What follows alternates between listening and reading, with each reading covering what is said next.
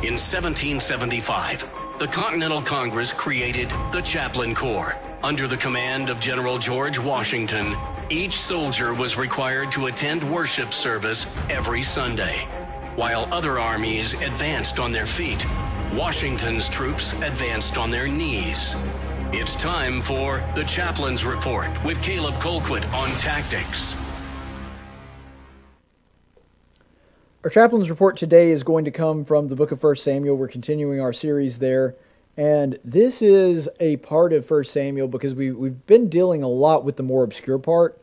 Everybody kind of knows the story of David or is at least familiar with it if you've ever been in church or gone to church for any consistent amount of time. This is a Bible story that gets used a lot and for good reason. I mean, it's a fantastic story. One of my favorite ones in the whole scripture. One of the reasons that I decided to do this as a series. That we've been mostly dealing with the part of 1 Samuel that is lesser known, the pre-David part of the book of Samuel, where it mostly focuses on Samuel and King Saul and their interaction. Now we're getting to a part of the story that everybody knows. Even people that don't really know anything about the Bible know about Goliath, the giant whom David, of course, slays. So let's take a look at this particular passage of Scripture that talks about Goliath's challenge that he issues to the nation of Israel. So we'll look in 1 Samuel 17, verses 8 through 11. He stood and shouted to the ranks of Israel and said to them, "Why do you come out to draw up in battle array? Am I not the Philistine, and you the servants of Saul? Choose a man for yourselves, and let him come down to me. If he is able to fight with me and kill me, then we will become your servants. But if I prevail against him and kill him, then you shall become our servants and serve us." Again the Philistine said, "I defy the ranks of Israel this day. Give me a man, that we may fight together." When Saul and all of Israel heard these words of the Philistine, they were dismayed and greatly afraid. So this is really where it all starts. David has been introduced, but this is the challenge that he is about to face. And it's interesting because even before we get to the part about David, just looking at the raw story of Goliath and what he intends to do, normally, and this is something that we're accustomed to as Christians, modern-day Christians, normally evil conceals itself. Normally evil hides itself and sort of sneaks up on people. But there are occasions where evil just steps out into the light and says, "Here I am." Where it openly acts in rebellion and defiance to God and His will, and doesn't even try to hide it. This is one such instance. Normally, it's harder to find the bad guys. It's harder to know that when the demons are in the walls. And we actually see this even contained within the book of 1 Samuel. There are several villains that sort of bubble up in this narrative, including King Saul himself, that were at least at one time perceived as good people, or appear to be good people at first glance, and you have to learn that they're really bad people. Goliath, there's no mystery here. He just comes out and says openly, "I defy Israel and I defy all of the people here. I am defying your God." This is essentially the challenge that Goliath was offering to everybody else. And we know from his physical description, he is a giant. He's a big, big dude. He's at least 9 feet tall based on the measurements. You know, Bible measurements are a little off. It's hard to tell, but we can tell relatively, virtually, the area of height that he is. He's roughly 9 feet tall based on the way that the Bible describes him with the cubit system. But even though evil does usually conceal itself, this is one time where he just walks right out into the open. And when it does conceal itself, usually, or when it refuses to conceal itself, when it just comes out in the open and says, "Here I am," usually that's a fear play. What that evil is trying to do is to scare you into backing down. It wants to show itself to be so big and so powerful and so overwhelming and so insurmountable that everybody else just cowers in a corner and doesn't want to defy it. When you're facing that kind of evil, that's normally the plot. That's the thing that it is trying to do, is instill fear into everybody so that it doesn't fight back. You see, when it conceals itself, it doesn't really need to do that because it's concealing itself hoping that nobody will notice that it's evil and thus not attack it. In this instant, it's trying to say, I'm so big and so powerful and so scary that nobody can stand up against me, and then scare you into not doing so. But here's the thing. The reason that works is because fear is contagious. Courage is contagious too, but so is fear. When you see somebody that is afraid of something, we instinctively as human beings think, ooh, maybe I need to be afraid of that too.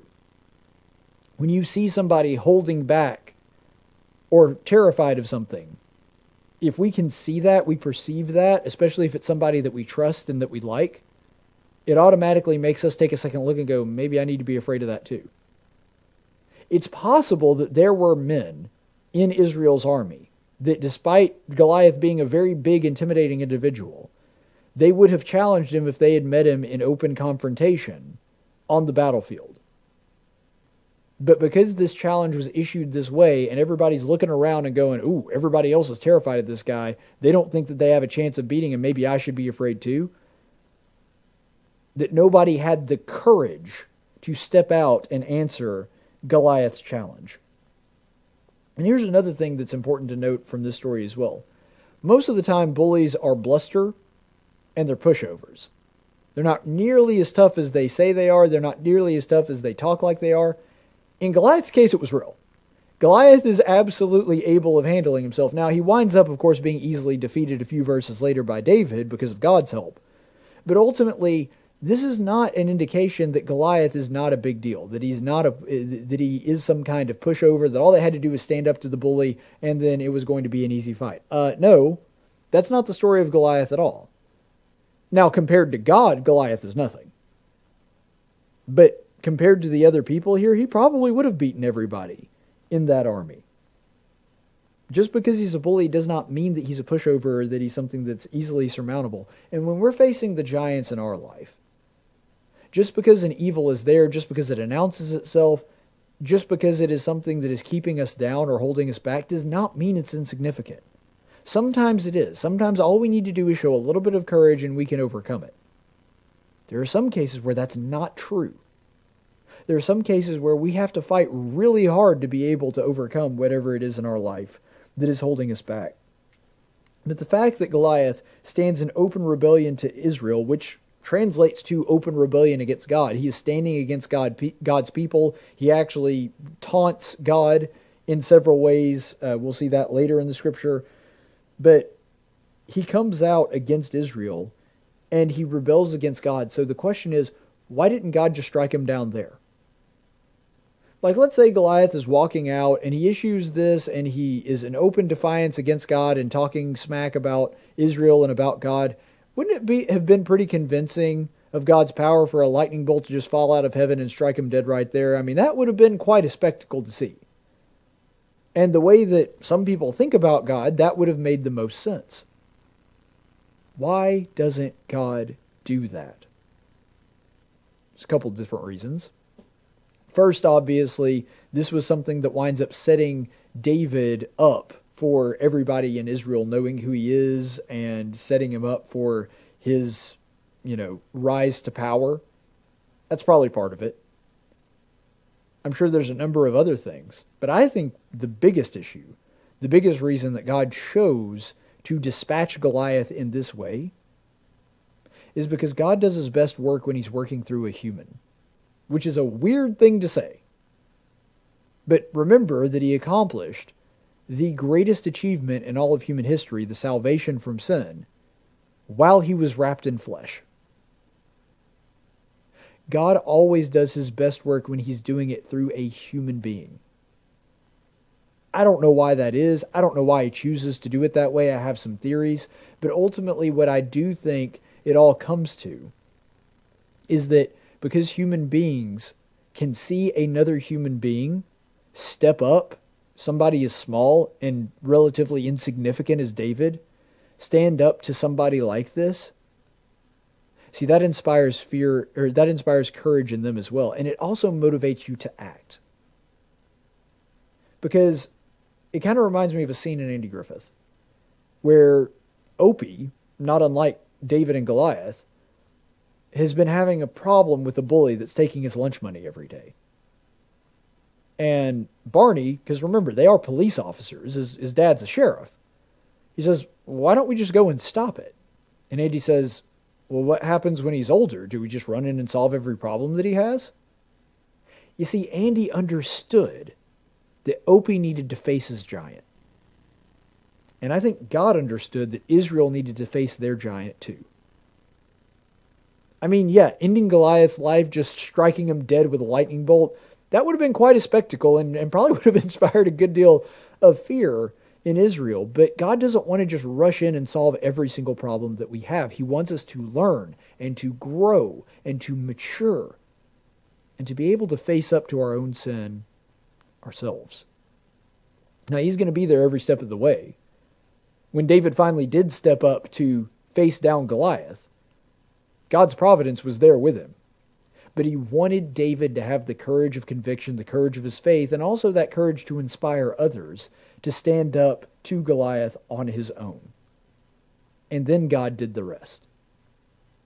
All he had to do was stand up to the giants facing him, and God provided everything else that he needed. Why is it that no Israelite, except for David, looked at Goliath's challenge and saw it as a challenge to God? That thought about, well, if I challenge him because God's on the side of Israel, because we're the ones that are in the right, and because God has made this covenant with our nation, that he's going to protect me too. Why is David the first person that comes up with that thesis and acts on it? I think that's why he becomes king, isn't it? If there was ever a case study of the qualities that made David ready to be king or prepared to be the next king of Israel, I think that that's pretty much it. That David saw Israel as God's and his responsibility, and that he had faith that he was going to watch over Israel, take care of Israel, all of that. And because of that, he has the courage to act and to do and to lead. And it's the same calling that we have as Christians, to be leaders among other men, to inspire others to follow God's word. You see, everybody's got a Goliath. Everybody. I don't care who you are, how rich, how poor, what your background is, what your skin color is. Everybody has a Goliath in their life.